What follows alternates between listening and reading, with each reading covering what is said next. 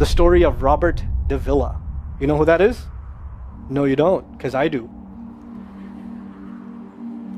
3 months ago, I gave khutbah in Fort Worth. I haven't been to that masjid in 4 or 5 years, and they invited me for some reason, and I went. And I gave khutbah there. My khutbah was about dua. An Egyptian fellow comes up to me, a young man came up to me afterwards, he goes, Allah fulfilled my dua today. And I said, what's your dua? He said, my dua was that Nu'man Ali Khan should meet Robert Davila. I was like, are you Robert Davila? He goes, nope, I am not Robert Davila. Robert Davila is my friend. But I think Allah is fulfilling my dua. I was like, fire away, I want to know. Robert Davila is a young man who lives in a town 40 minutes past Fort Worth. He was a farmer, young guy. And he was hit with some sort of genetic disorder that kicked in later on in his life, and he became paralyzed from the neck down. And he lives in a nursing home. Most people in that nursing home are 90 years, 100 years. They're really, really old people. And then there's, his room where he's paralyzed neck down. He's the only 30-something-year-old that is in the nursing home, okay? And he's been in that nursing home for the last 10 years. His family got a computer for him that's voice activated, so he can give voice commands, put a headphone on and Google stuff and search stuff so he can surf the web and find information. In his room, and by the way, staunch Christian family, the minister comes and prays for him every week and things like that. And his best friend was in the bed next to him. One of his best friends. He became best friends because he met him at the nursing home. This person was also paralyzed and he needed a new liver. Okay? A liver transplant. He was waiting for a liver transplant. And they used to talk about, God and things like that all the time. They were good friends. Finally, his best friend got a call that there's a donor available for the liver. So he's so excited. He goes, Robert, I'm going to miss you, but I'm going. I've got a donor. So they take his friend and they go into the operation, and his friend died at the operating table. Now his friend, who's also a Christian, the deceased friend, his sister, took one of the amulets of his friend, a crucifix, and she gave it as a gift to Robert.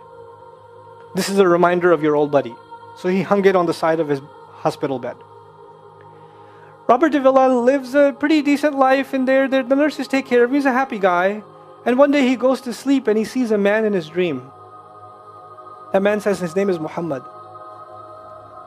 And he says, pointing at the crucifix, God did not send messengers so they would worship the messengers. God sent messengers so you could worship God. And Jesus was just a man. He walked in the markets and he ate food. He walked in the markets and he ate food, and the dream stopped. He only knows that Jesus was just a man. He knows there's a man named Muhammad that said that to him. He said that messengers came so people could worship God and not the messengers. This is all he knows. So he starts Googling Muhammad. He finds Islam. He takes Shahada. When he takes Shahada, he wants to learn about the Quran. So he goes on these chat sessions and finds somebody needs to teach me Quran. He finds a brother in Egypt that he gets together with on Skype to try to learn Arabic. Learn the Arabic alphabet. Once he learned the Arabic alphabet, he learned to recite the Quran. He memorized 10 surahs from his hospital bed. Then he said, I'm beginning to memorize the Quran and I'm beginning to learn about this prophet, but I need to understand the Quran. So he starts Googling how to understand the Quran. And for some reason, he ends up on my videos. And he starts watching my stuff. And he watched almost everything. And then here's the kicker. In the nursing home, there was an Egyptian fellow that used to come in and do some repair work. The Egyptian fellow has his own awesome story. The guy had basically lost faith. He wasn't religious. The nearest masjid to him was 50 miles away. So he didn't really go to Jum'ah much anymore. But he felt a spiritual void, so he started going to the church just to feel closer to Allah. Raised Muslim. He goes to the church just to feel closer to Allah. He's passing by Robert's room one day and he hears وَالْعَصْرِ إِنَّ الْإِنسَانَ لَفِي خُسْرٍ. So he walks into his room and says, Robert, what are you listening to? Robert says, nothing. That was me. And the guy says, you're Muslim? He goes, yeah, I became Muslim.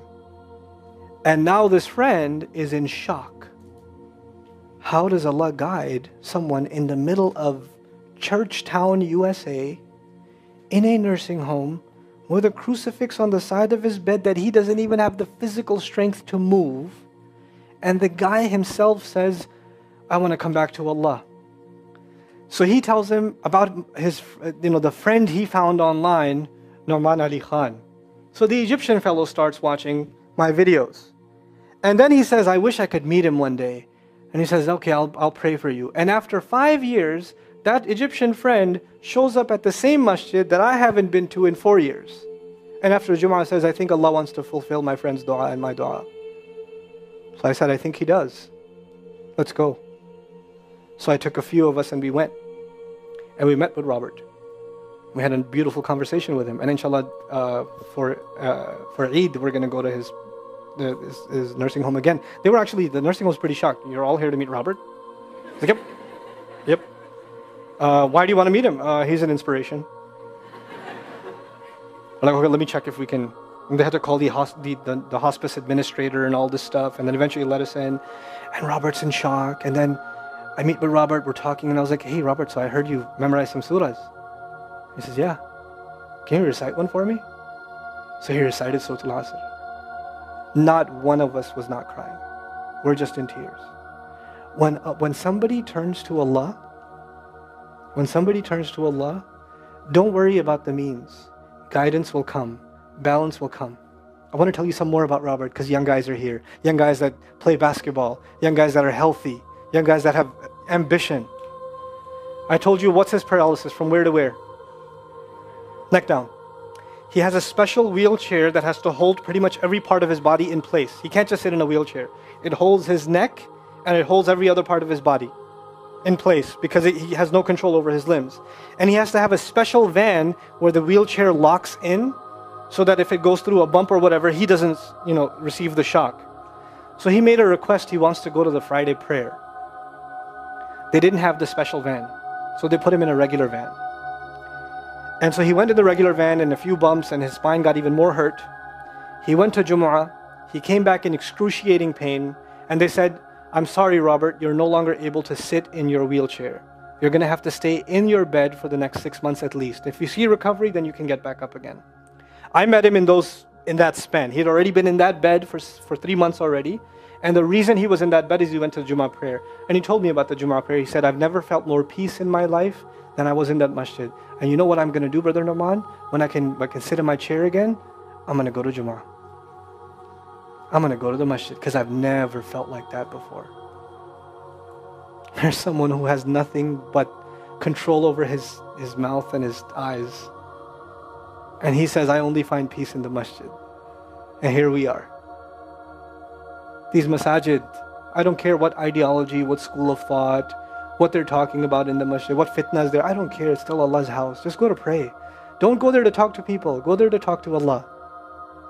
Just go to talk to Allah. You're just going for you and Allah. That's it. That's it. Other things will come, but you're not going for them. You're just going there to find peace. You'll become different people. If Allah can guide Robert Davila, Allah guide everybody. And then he said, sometimes I wonder why Allah put me in this position. And then I say to myself, what, am I kidding? Allah has given me so much. I am so grateful for what He gave me. And if this is the way He was going to bring me to Islam, it's all worth it. So worth it. You have Muslims that lose a little bit of health and they say, why is Allah doing this to me? And this man, if you would think, nowadays atheists argue because of suffering, there's no God. If one man has in a position to say, I don't believe in God. If there was a guy, why would I be in this position? It would be Robert Davila. That guy would say, I don't believe in God. If there was one, why would I be in this mess? And yet he's in this position, and I've never seen a face with more nur. Never. I've never seen a face that has more contentment on it. He's so satisfied with life. He's so happy. He's just happy. The last 7 or 8 khutbahs I've given are actually based on one sentence each on one sentence that he said in his conversation. Is that profound? He's a teacher to me. I consider him a teacher. He's my sheikh. Somebody says, who's your sheikh? I say, Robert Davila. Really? Is that a pizza place? Or no. The guidance is all around us. You don't have to get worried about what's not there. There's plenty there. You know what Allah did for the people of the cave? You know He even guided them in where to sleep. You know He even guided them on where to turn. As the sun was coming, they'd turn away from it. As the sun came from the other side, they'd turn the other way. Allah will guide you in your sleep when you make dua to Him. He'll even guide you in your sleep. Every toss and turn will be guided by Allah. Can you imagine? We shouldn't be skeptical in Allah's guidance. We shouldn't worry about how am I going to find balance. No, that's Allah's job to guide you. Your job is to talk to Him. Your job is to get sincere. That is the message I have for you. That is how we're going to find balance. Honestly. And if once you do that, once you become sincere to Allah, Allah will open doors. Allah will give you friends. Allah will give you teachers. Allah will give you access to resources, all of which are going to bring you closer and closer and closer to Him and to the truth and make life better for the people around you. This is really the gist of what I wanted to share with you.